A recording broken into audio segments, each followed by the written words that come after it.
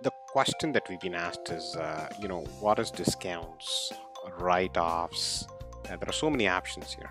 Discounts, add discount to invoice, write-offs, and reversing invoice. We'll stay away from this topic, but we'll try and add discounts, this and write-offs. So what I'm going to do is I'm going to do a few things. I'm going to have an initial client meeting. Let me put a flat rate, let's say $100, and I'm also going to have a disbursement, right? And we're going to understand how discounts actually work. So I'm going to have a $50 discount at $650 as HST, and let's say it is a court fee, right? And that I have.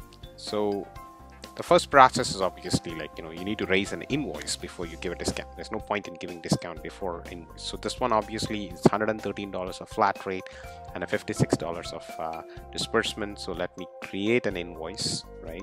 I'm going to skip the preview in this case. Do the preview.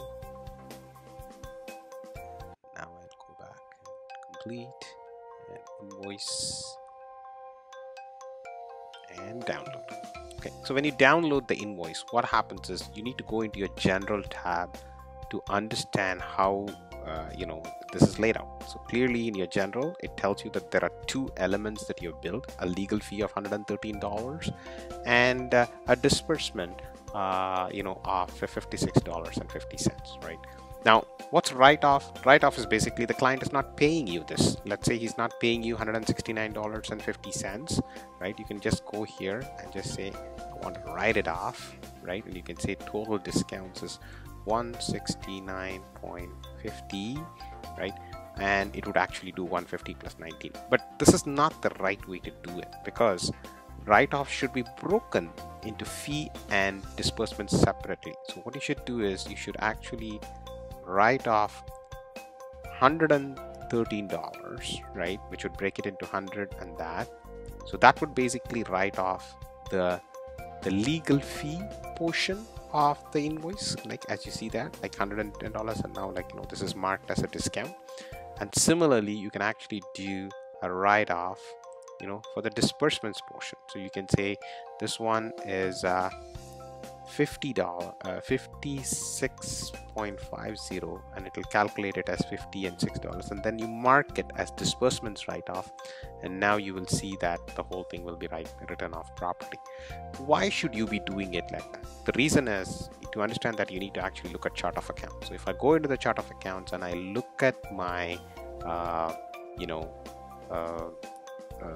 revenue, right, this matter, the revenue was in small claims, right? So if I go and look at my revenue, right, under chart of accounts, revenue, legal work, small claims, you will see that only the $100 of invoice was marked here. That's why the discount has to be marked here, right?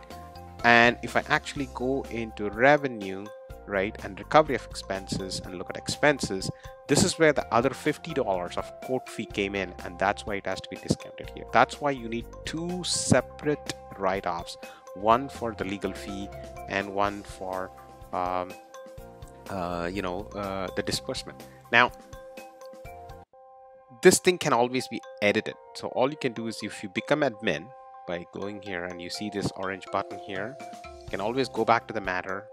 You can do undo, unlock yourself, right, using an admin unlock, and you can just get rid of it by just marking it as $0. The minute you do that, you will now see that the projected balance will now become $113, right? You're getting rid of the discount, right? So I'm going to do that, and you'll now see that the projected balance is back up to the original value of $169.50. So you can add discounts, delete discounts very easily, right? Now you could also insert discount into an invoice. If I reprint this invoice, right, you will see that the invoice does not have discount.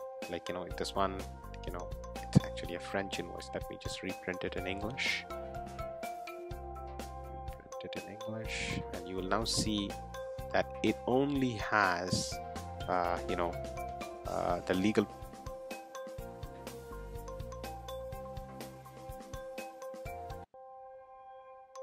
So that's your fees, that's your disbursement, and it summarizes everything.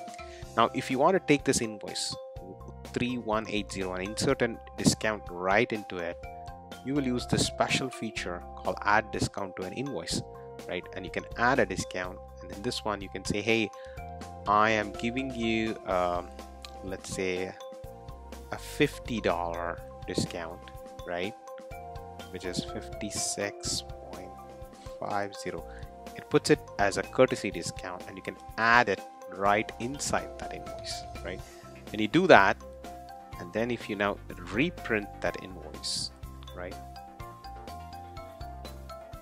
reprint it, you will now see that exact same invoice, right, now got changed, and and now the discount got added, and you see now that the legal fee got reduced and the disbursements are there, and now the client only owes $113. So this is a good way. And then even in the invoice it nicely puts that it's a courtesy discount, so that way the client knows that that you offered him this discount as part of this invoice. So we have understood write-offs and discount to invoice. What is discount? This one is basically to put it into the next invoice. You kind of raised an invoice, it's already gone out, you're not going to send him that invoice again, so you put this discount in the next one, and then subsequently if you did more work it'll carry. So that's why we have two features, one to add discount for next invoice, and this one is to inject it right back into the invoice that got created.